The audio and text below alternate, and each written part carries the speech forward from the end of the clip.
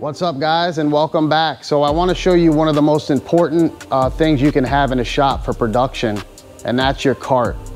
And your prep cart needs to be set up with everything in it that you have for the job. So you don't want to be running around looking for things when you're doing production work or any kind of work. You want to have everything close at hand.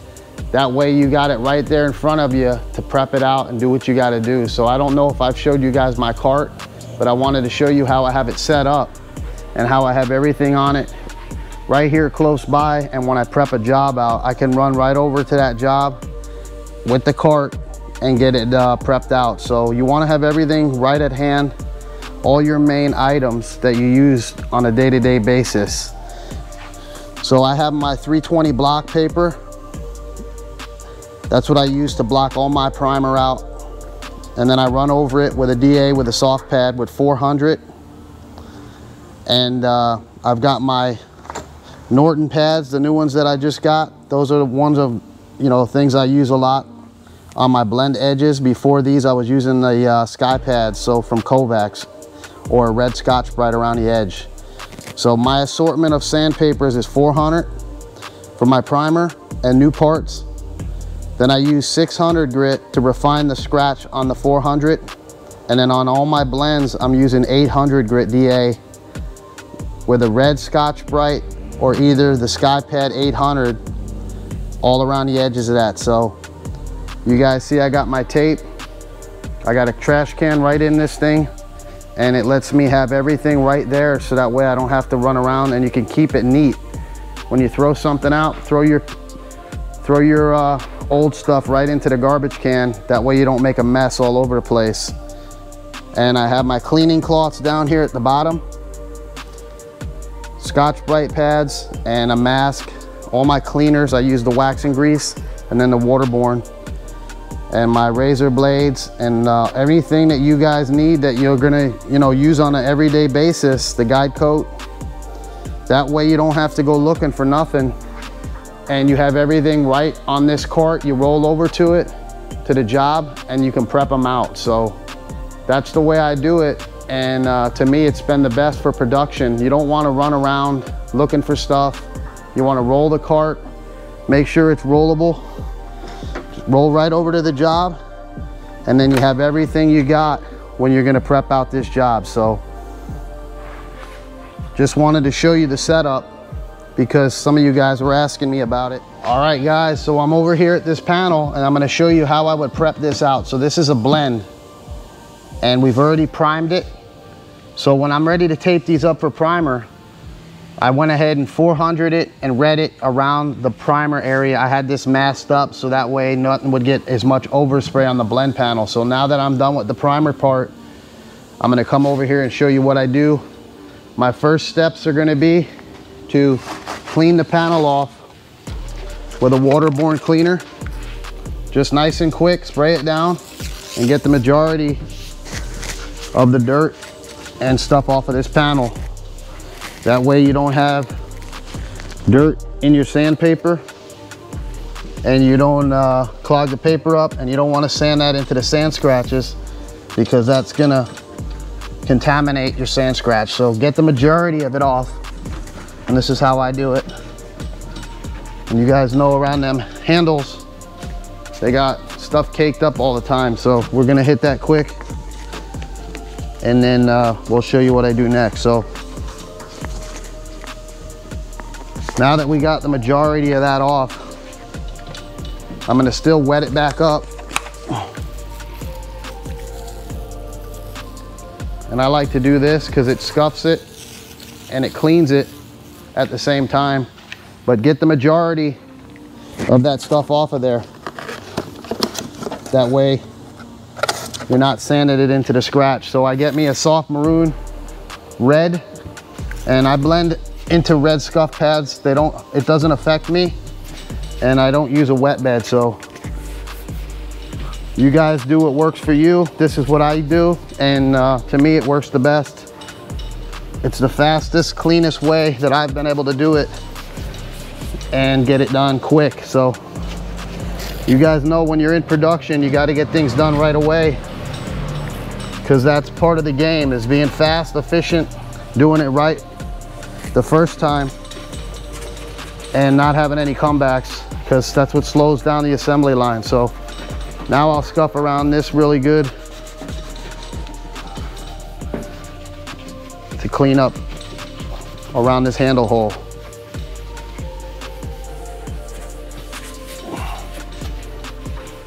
All right, we got that scuffed and clean.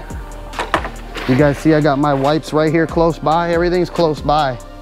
That way that I can get to it fast and knock it out. So you don't want to go looking around for nothing. In the morning, load up your cart, get it filled. That way you can get to your car and get it over with. So while I'm cleaning it now, I'm gonna wipe the edge off here because I'll be back taping this door and it'll be going on a stand. So while I'm doing that, I'm thinking of the next stage, and that way I don't have to clean the back of this later when I go to mask it. Just clean the edge. You have a little bit on this towel, enough to clean the edge off. That way when you back tape it, you're good. So we got most of that off. Everything's scuffed now and clean. And now I'll hit it with my guide coat for the primer. This one you don't really need the guide coat. I always tell you guys how this P30 is shiny, and I'm just showing you in case you guys aren't using a shiny primer, hit it with the guide coat.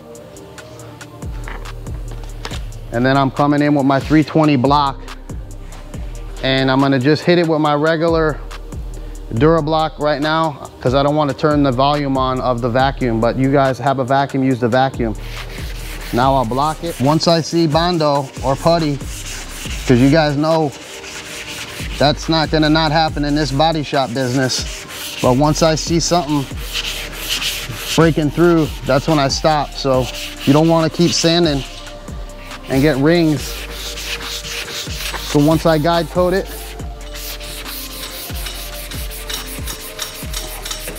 and I get to the putty or I see something's breaking through, that's when I stop, because I got to still hit this with my DA to refine this 320 grit. That way we don't have any sand scratches. Even though I'm sealing this, I like to cut my scratch down a little bit. That way that sealer doesn't soak in too much to that scratch. The finer you get it, the better. And I only get it so fine. I don't want it too fine. I want something to have something to bite to. So to me, on my primer, I don't usually go any further than 6, just because I want to have something to actually give it something to bite on.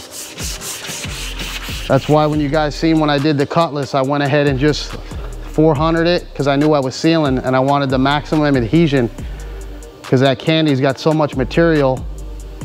You want to give it something to bite to, that way it holds, because the thicker you get something, the more chance you have of delamination. So we got this block. We'll blow it off and I'll show you how I hit it with my DA.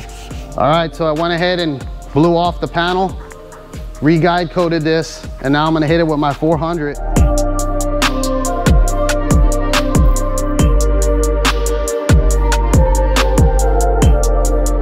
And now I'll hit it with 6. Throw your paper right into the can when you're done with it. That way you don't make a mess.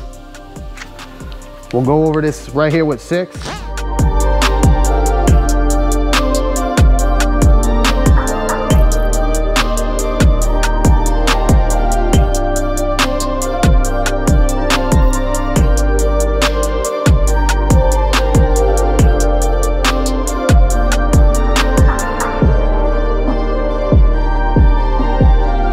Now we'll hit it with our Norton flexible film with the 800 on it. And I take this and I just put it on the end of the red scuff pad. You can fold this over. And I use this now by hand. Hit all your edges. And run your lines straight this way. That way you have a consistent pattern with your sanding. Don't go all over the place. Try to run it in a parallel motion here, one way, and get it sanded out. So hit your edges good. All right, guys, we got that door fully prepped. The blend, 800. We did our body work, blocked it, and we do have a little bit of putty or Bondo showing there, but the sealer will catch that and we'll keep an eye on that when we seal it. So we blocked it down till we got to our actual putty. That way we know we went as far as we could to make it look straight. So that's how I prep out my primer and my blends. And then I'll show you here. So this is a Recon bumper. And on these, either I'll use a 600 DA or I'll run around them with a red Scotch-Brite backed by these flexible film. And it really works good. So hit it with a 600 DA on these aftermarket. Make sure you get all your edges, because you guys know they have burrs all around these aftermarkets for the bad molds in them. I hit them and make sure I get all my lines down. That way it looks good when you paint it. Don't look like it's just pressed out of the mold. So, all right, so this here's the new E-coated brand new part. These I hit with a 400 DA, and then I run around with them with a red Scotch-Brite. And on the inside, I don't scuff them. I just kind of scuff around the edge good, because we have a chromatic sealer which sticks, and it's guaranteed to stick to the E-coat. So I do go around my window areas and sand this, because I want to make sure I get adhesion.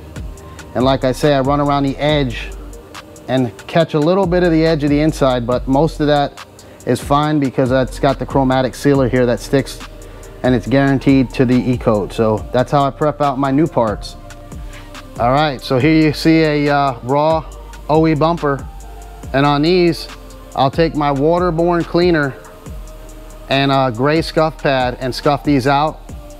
And then once I get them in the booth, I go ahead and use the plastic wipe, the plastic cleaner, static cleaner. And then I re-water them just to cut down on the static, and then I adhesion them. So I hit all my raw bumpers with a gray Scotch-Brite, really good. Make sure you adhesion them, because these will peel on you if you don't. So that's how I do my raw bumpers. All right guys, so I hope you got something out of this one, how I prep them. And keep your cart close by with all the stuff you need in it. That way you can really get to your job with all the stuff you need. You're not running around looking for nothing, and you're just producing. So that's how I do it, and I hope you guys got something out of this. Set your cart up, have it organized with the stuff that you use on a day-to-day. Keep your garbage can close by. That way you can throw stuff out and try to keep it as neat as you can. That way you're not looking for nothing, and you have everything you need close by, your cleaners and all your stuff to get a job prepped out quick, right, and done the first time. So I hope you guys like this little video, and we'll see you on the next one.